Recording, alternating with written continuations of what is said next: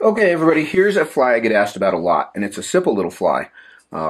This is WD-40. This is from Mark Angler. He is a guy down around the Durango area and has been for years and years, a real OG kind of guy. I met him several years ago, and he's super cool, and if you ever get a chance to spend a day on the water with him or even just talking to him, take advantage of that. He knows more than the rest of us have even gotten a chance to think about. He's the real deal. But this fly is called a WD-40, and it's a little beta submerger. It could also be a midge, and it's just the epitome of a guide fly. Simple little fly, very easy to tie, but there's a few little tricks to it, just like everything. So we're going to start with some 6/0 Danville, and this is in the color that I've always called tobacco. It's kind of a greenish brown.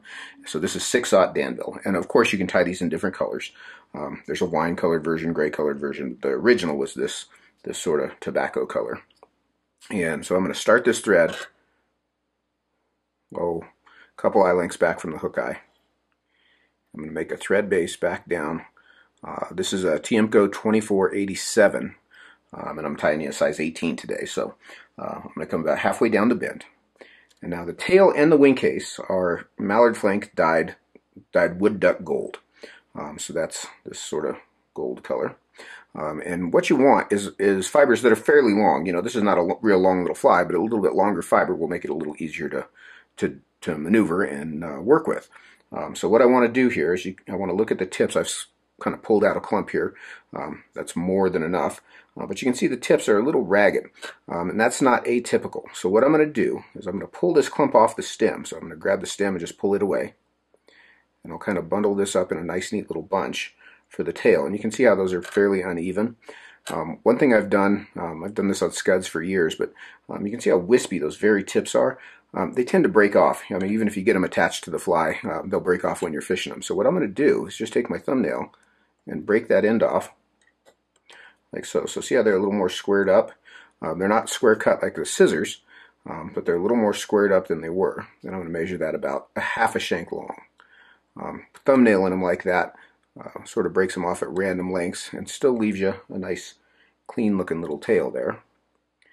And I'm going to tie that in right at the bend, and then I'm going to wrap the thread forward over the butt ends up to about an eye length behind the hook eye. And we want to keep this fly pretty skinny. This is an 18, so I'm going to go one more layer back, 2/3 of the way or so, and just build a little bit of a taper there. So you can see, not much of a taper, just a little bit. Now I'll pull these butt ends back and I'll overlap over them, and that's going to become, those butt ends are going to become our wing case. So now I'm going to take a little bit of gray muskrat or beaver dubbing, and I'm going to build a prominent thorax. It's one of the distinct things about a WD-40. It's got a fairly ball-shaped thorax. So it's going to take a little more dubbing than you think. And because we've got that lump there, and you can see we've got the step down here behind the hook eye, I'm going to jump up here and start this just behind the eye of the hook, wrap right up to the base of the wing case, and then I can kind of work back and forth and build this ball shape. And as I run out, I'll end up with bare thread just behind the hook eye. So just a nice round thorax. Then I'm going to pull that wing case forward,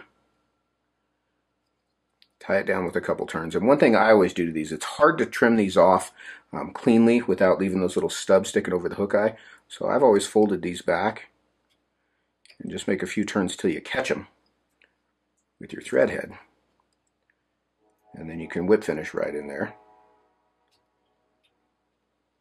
and trim that thread out and trim those little stubs off short. That makes a little cleaner thread head. One little tiny little piece of fuzz in there.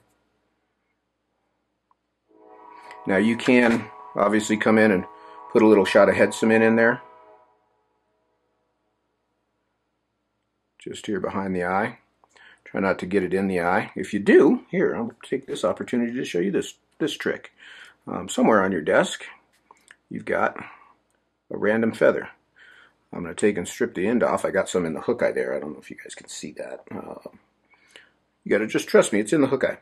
I'm going to take this little stub of feather and push it down through the eye, if I can get lined up here. And I don't need to push it all the way through, just push it through and clean that out. And then we've got that cleaned up. And that is Mark Angler's WD-40. Like I say, cool little fly, different colors, very simple. Crosses for a midge, mayfly. You can fold those legs back and make them in, or those stubs back and make them into legs if you are so inclined. But this version, as it sits, as plain and simple as it is, has been a really good fly for a really long time. And you know, like a bar emerger, I think the reason this fly still works so well is because it's so simple. It's not flashy. It's not got nothing shiny, nothing crazy about it. Just a simple little fly, pretty drab, looks like a bug, which is what we're all after. So there's an easy one for you. Twist some of those up, put them in your box. Hope you enjoyed that. If you just talk to Mark Angler, tell him I said hi. I haven't seen him in a long time. Thanks for watching. You guys take care.